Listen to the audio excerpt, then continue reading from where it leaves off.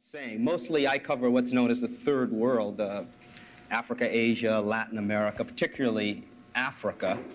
The last couple of years I seem to have been spending most of my time covering wars in Africa. And tonight, I should say in advance that I do want to spend a fair amount of time taking a look at the Rhodesian conflict, which is going on now, and taking kind of a look backwards at the Angola conflict, which I also covered. I also would like to take a look at what's called North-South economic issues. That is to say that the world very often, especially by journalists, is divided up in lots of different kinds of ways. And one of the kinds of ways in economics that journalists divide up the world is North and South. That is to say, the United States, Western Europe, Soviet Union are generally considered northern nations, rich nations, industrial nations. The nations of Africa, Asia, Latin America are generally considered or categorized as southern nations, poor nations, underdeveloped nations, or undeveloped nations. I'm not so sure how accurate those definitions are, but they're handy in terms of the time one is given on the radio or the amount of lines one is given in news and magazines. In any case, there is an important issue called North-South issues, which really relate to the conflict over the privileges that have accrued to the northern nations, or the nations of Western Europe and the United States, at the expense of the development of the nations of the third world. Finally, what I hope to do this evening, or at least get into discussion with you about, is the fact, or at least it's a fact in my own mind, that the underdevelopment, or let me put it this way, that the development of the United States, Western nations, or northern nations has by and large been at the expense of the development of the nations of Africa, Asia, and Latin America. I think whether we look at it historically or whether we look at it in terms of the kind of politics that's going on in the world today, I think we'd still come out with the same answer, that the United States is a privileged nation. A far greater part of the world is underprivileged, and the privileges that exist in the United States are based on the deprivation or the underprivilege of much of the world. Now, I also, throughout all of this, will be talking about how news media actually works or does not work, or what we read about in newspapers, or what we see on television, or what we listen to on the radio. It's my thesis, my belief, in fact, that what's left out of a news story is probably more important than what goes in. That the problem with media is that we really don't learn a great deal about the world from it. I think that dovetails with a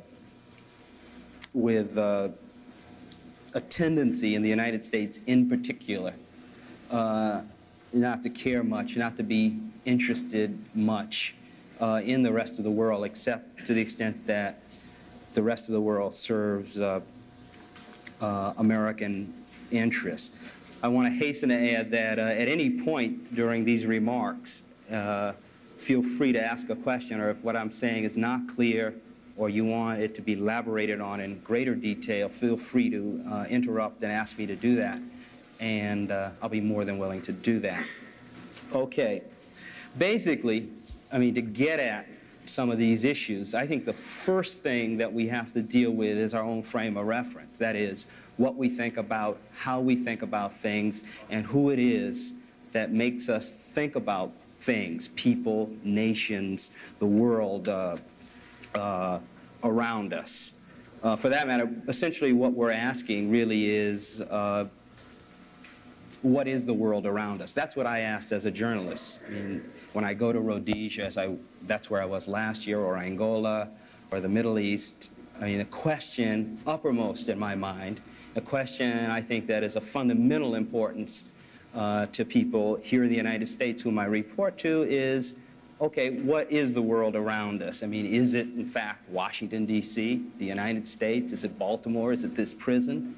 Is it Africa, Europe, or what? And it seems to me that depending on how we think about it, the world can either be big or small. I think as we think about the world, we'll discover that many of the things that structure the world also structure our lives here in the United States. And what I'm thinking about right at this moment is Afghanistan. President Carter last week imposed a grain embargo against Afghanistan because the Soviet Union invaded Afghanistan.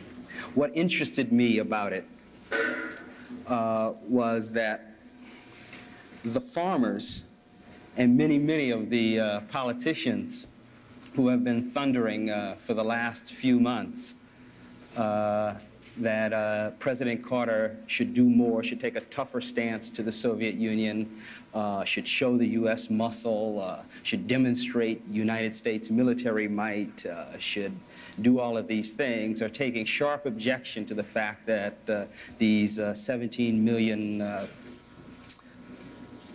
bushels of grain will not be sold to the Soviet Union. The leader of one of the unions in Iowa, in fact, said that it would be better for the United States to establish military bases in the Middle East and along the Indian Ocean than it would be to cut off corn. The attitude interested me because I think it's a fundamental problem in American society, that if it cuts into profit, it's not all right. It's better to risk a few lives than it is to cut profit. Everybody wants to be tough against the Soviet Union as long as it does not cut into profit, even on an issue that everybody agrees on, that is that the Soviet Union invaded Afghanistan. I find, you know, in covering things everywhere, this keeps coming up. Be tough as long as you don't cut into what I'm getting.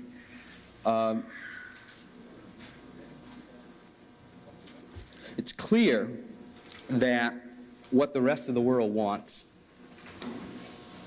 and what the rest of the world is doing, a better deal, if you will, structures how we live here. It's clear, it seems to me, if we take a quick look back into history, that the things that have given this country advantage and privilege are now being directly challenged by a great portion of the world. Albert Camus, many years ago, raised the philosophical question, can man condemn himself? Camus said no, and wound up, in fact, supporting the French in the Algerian Revolution on that basis. It does seem to me that the same question confronts us here in the United States. The basis of industrial wealth and might in the United States rests on the exploitation of the rest of the world. We cannot talk about underdevelopment in Africa, which is what I want to talk about now, tonight, without talking about colonization in Africa. We cannot talk about colonization in Africa without talking about slavery in the United States. We cannot talk about slavery in the United States without talking about cotton and textiles. We cannot talk about cotton and textiles in the United States without talking about shipping. We cannot talk about shipping without talking about sugarcane, rum, spices, interocean interoceanic traffic between the Americas, the East Indies, Africa, the Far East, and so forth. We cannot talk about textiles and cotton. We cannot talk about the very foundation of this society, the foundations, mind you, that have given this country wealth and power, without talking about how it was structured and organized. Cannot talk about how this country was structured and organized without talking about how we've been structured and organized to accept this country. Question is, who has organized our way of thinking about this country? Who has organized our way of thinking about the world? Who has organized our way of thinking about ourselves? Who are we? What are our interests? How do we advance our interests? As a newsman, I have to say that the press that I've contributed to often has not contributed very much to this understanding. A man named Ron Powers, in a book that I hope you'll get here, if you haven't gotten it already, points out that the best American journalism has traditionally proceeded from the assumption that it is mining areas that the public did not even know existed. But while a muckraking news story is in its muckraking stage, it upsets and annoys people, and it activates hidden fears, hidden biases, and guilts. He might have added, although he didn't, making a tough investigative story also challenges the structures of the society in which it's read, heard, or viewed. So within the context of our discussion tonight, some criticism has to be made of the media as a means of controlling ideas at a time in which the world is shrinking, becoming more complex, in which there's a need for a literal explosion of ideas.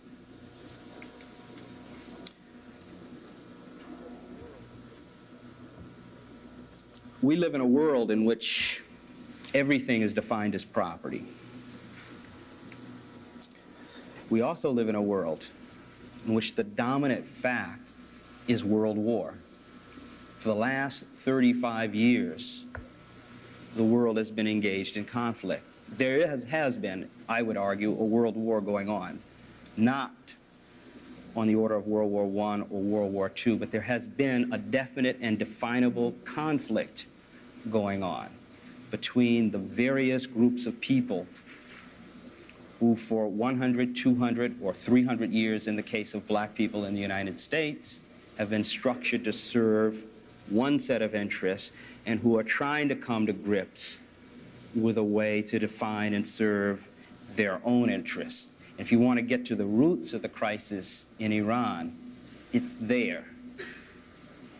If you want to get to the roots of the crisis in the Middle East, it's there. Or if you want to get to the roots of the crisis in Rhodesia and Southern Africa, it's there. Yet it's hard to see. One doesn't have to be a journalist to realize that we see and discard, or we throw away more of what we see than we actually use. In another book that I hope you'll get a chance to read if it hasn't been ordered, it's called Black Fire, which is an account of the guerrilla struggle in Rhodesia or Zimbabwe. They're detailed illustrations of the conflict between guerrilla fighters who, as cadre, as men on the ground, so to speak, begin to perceive substantively and in detail the need for struggle, the need for organization in Rhodesia, and their commanders, who see the guerrillas as instruments to be used as diplomatic pawns on a larger stage outside of Rhodesia, in the United Nations, in the foreign ministry of Britain. Yeah. Well, he...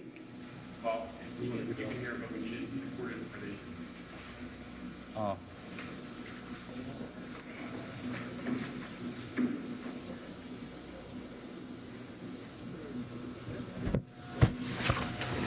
Good evening. The individuals that you are speaking of, did you have an opportunity to speak to them?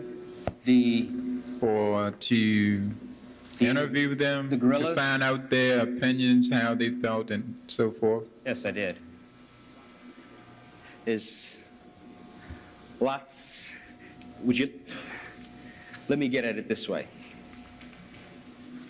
Yes, I spent a good chunk of last year in Rhodesia, talking to people who were associated with the guerrillas and people who weren't. I also spent a fair amount of time in countries around Rhodesia talking, and for the most case, guerrillas, persons who are associated with one or the other of the guerrilla movements. And one of the questions I was interested in, quite frankly, was, okay, how is a movement organized? I mean, they didn't spring up full-blown in 1978 or 1979 right. with gun in hand, ready to wage war against Ian Smith, the Prime Minister of Rhodesia. There was a long organizational history in front of that. And one of the descriptions that doesn't get in the American press very much, because guerrillas, like black people in the United States, or Latinos, or Chicanos, or poor people generally in the United States, are just chumped off as, in the case of Rhodesia, as terrorists. In the case of much of the United States, as sort of ignorant, irrelevant criminals.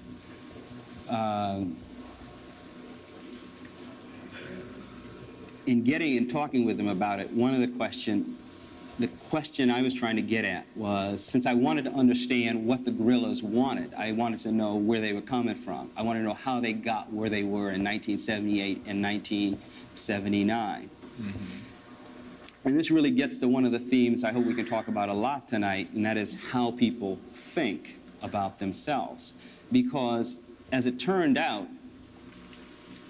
for several years, what the leadership, now here I'm talking about the African leadership of Rhodesia, thought was that by mounting fairly minor protests that would generate enough pressure to convince Britain in particular to persuade the white people who ran Rhodesia to change their minds and turn it over to the Africans. That was the notion.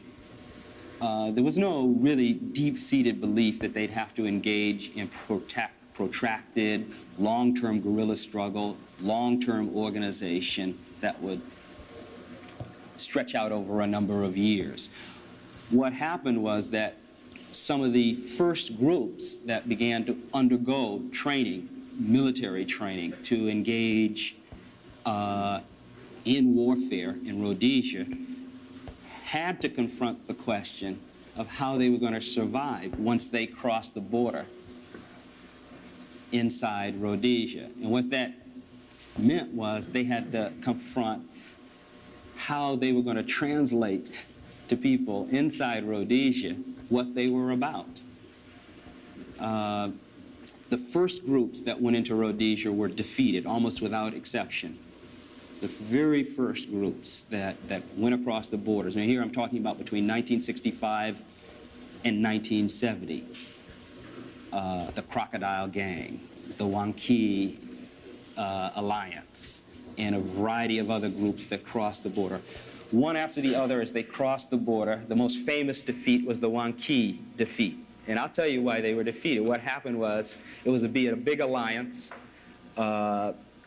The Rhodesian guerrillas were going to be allied with the South African guerrillas, and they were going to start from Zambia and sweep all the way down to the southern tip of Africa.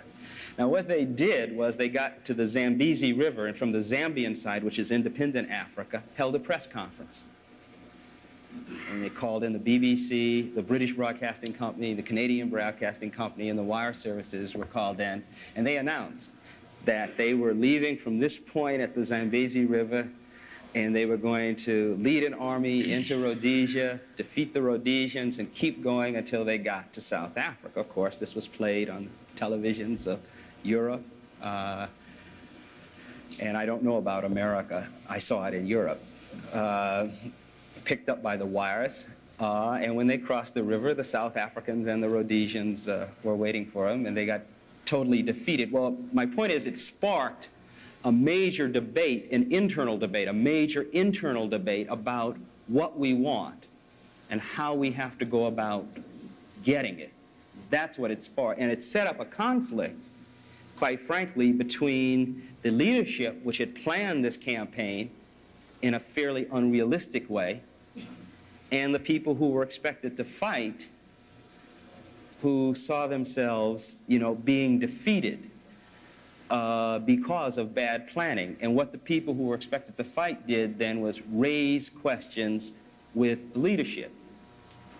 And they said, if you want to make a war for independence, it's going to take a lot more than a press conference. Or, and they didn't say it in quite these terms, if you're serious about independence, then you cannot use us as, rather cynically, as pawns in some diplomatic game that you're playing, by sending us across the river, by telling television crews that we're going across the river and getting it filmed. You can now go to London or the United Nations or to Paris or to Washington and say, we are leading a guerrilla struggle. Our men have just crossed the Zambezi River. Didn't you see it on CBS? Go ahead. You want to... My point is, like you said, you were speaking of the World War. Well, I think the same thing is being since the... Go ahead. I'd like to know what type of effect or impression that you make of them coming from America, representing the American black man. Because during the summer, I ran across a couple brothers who was from Africa, and they was practically begging blacks to come over there. Now, it's apparent to me that the journalists are not revealing the truth about what is really occurring over there. I don't think it can. And I feel as though before you print anything that it's being screened by someone or some secret force. It's not so secret. It's obvious because you've also mentioned Iran. See, we do not know what's occurring in Iran. We have an idea of what's occurring.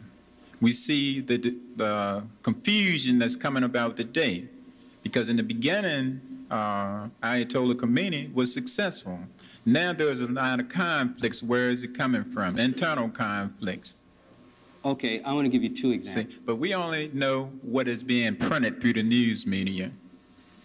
Okay. Which is a propaganda machine. Two things. Well, first, a general theme, which everybody here should understand if they don't understand.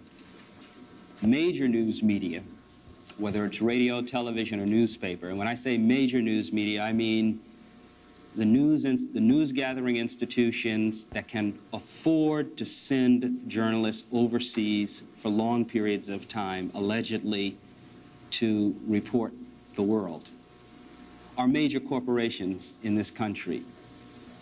I mean, don't expect news media, news agencies to somehow be isolated and separate, purer, less interested in the interest of the countries that they sit in.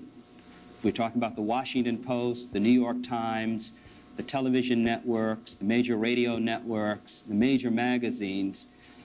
You know, in addition to talking about institutions of information gathering and information presentation, we're also talking about very significant parts of the economic structure of this country and the political structure and the social structure of this country, which is under attack in many, many corners of the world. And the fact of that conflict, the fact of that attack, colors or affects what you see, read, or hear. That's the principle first I want you to keep in mind. Secondly, two examples, one from the States, one from overseas. In 1961, students decided that in addition to making protests against lunch counter segregation in southern states, that some of them needed to leave school and go south and organize on plantations and organize in the back counties of Mississippi, Alabama, Arkansas, and Louisiana. And they did that for 3 years without it essentially being reported in the news media. Harding Carter, who is now the press spokesman for Cyrus Vance, the Secretary of State, at that time ran the Delta Democratic Times newspaper in Greenville, Mississippi. Ralph McGill, who has been close to Jimmy Carter at that time, was running the Atlanta Constitution and so forth. Very little information was getting into the media until the activities that were occurring in the South started to threaten the country itself. And it's interesting what this country decided was threatening, because over those early years there were a number of black people getting killed. Over the years, state structures and county structures and district structures were thrown against black organizers, essentially just in the grossest violation of constitutional rights. That never really merited a great deal of publicity. Two things merited publicity: direct challenge, i.e. sit-ins, freedom rides, and finally the killing of white people, which changed attitude. It didn't count for anything. Never has. Can't you see the impact of it? You can see the impact of it. The question is not what you think is the impact of it, or what I think is the impact of it, or what we think should have been reported in 1961, 1960, or 62. The question is specifically what got in or did not get in to a newspaper. What got on or did not get on television, why didn't it? What were the people who own or edit these things thinking about? That's the question. Iran,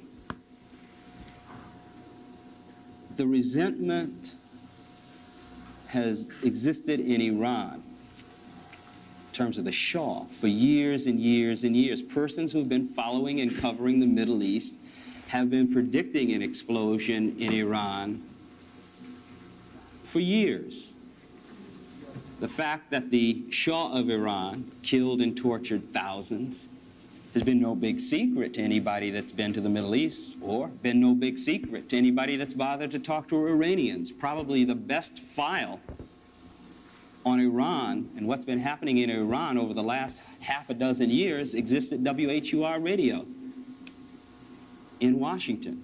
They've been covering it. They've talked over the years to just about every single Iranian that can be gotten hold of. They've got a record of it. They can list, if you could go back through the 6 years of their tapes, of their existence, you'd find all the ugly horror that equals, say, what Jews in concentration camps in Nazi Germany or in Poland and the like talk about. Question is, why didn't any of that stuff get in the media? What were the people who decide what gets in or doesn't get in thinking about? You know, and the parallel question is, if all of this knot of events in Iran or in Rhodesia or in the Black Belt South existed and were going on and we couldn't get access to it, then we have to say, when we witness the kind of explosion in Iran, or we witness, you know, a successful liberation struggle, say, in Mozambique. So do you say? I think it's been successful in Mozambique. But the question, the parallel question is not only why didn't it get in and who decided to keep vital information out. The parallel question is what's happened to us and what are we missing by not having that information? What's happened to our own minds? See, I was in California when the hostages were taken in Iran on sort of a holiday. It's a funny thing about California. I hope nobody's here from California, but I find it's a funny thing about California. Not an awful lot of news gets out there, even dramatic stuff like the Iranian thing. And I had no sense of how people generally in this country were reacting to the Iranian situation till I came back east. Now, they had a demonstration to free the hostages in Iran in Washington at the Capitol. The sign that struck my attention in that, and the one I've been trying to figure out what the implications of it are, is the sign that someone had that said, "Feed Iranians to starving Cambodians." Now, I'm trying to figure out how, I mean, aside just from the flat horror of the notion itself, I'm trying to figure out what somebody could be thinking, you know, when they hold, I mean, that's lynch mob fever operating here. I mean, to hold that kind of sign there. And you can take exception, you can disagree with the holding of hostages in Iran, but you shouldn't be unable to understand the anger of Iranians at America. The reason but you find that people don't understand the anger of Iranians at Americans, or the anger of South Africans at Americans, or the anger of Rhodesians at Americans, or the general anger of the third world to the West, or the general resentment of the third world to the West. You find that people talking about your average citizen in the United States don't understand that. So one problem I raise is a problem of the vehicles that we're dependent upon for information, for awareness and consciousness. And I say, and as I think that through, I say that the problem isn't so much that a story that you read in a newspaper, or that a news story that you see on television or hear on the radio is inaccurate on its face. It will tell you some little bit of who, what, when, where, and how. The problem is all the things that are left out. The things that they choose to put in are by and large factual in many cases, but they don't contribute to our understanding, because a whole nother set of things needs to be put in. So the question is, why aren't they put in? Why, for instance, Food is a major problem in the world. It shouldn't be. I mean, actually, the world should be able to feed itself. Lots of fertile land, lots of people with agriculture. It doesn't. I suspect, quite frankly, and know it on little evidence besides experience, that there's a conflict of interest, say, in food. If the West African Sahel produced enough food for itself, could feed itself, let's put it as crudely as I can. If the West African Sahel could feed itself, produce enough food for itself, what would happen to the companies that supply food to the West African Sahel? The American companies, the Canadian companies, the British companies. It's a major conflict of interest. You know, and I can talk about it to you here, but you won't read about it in the New York Times or the Washington Post or see it on CBS News and so forth. And I want to keep coming back to why not?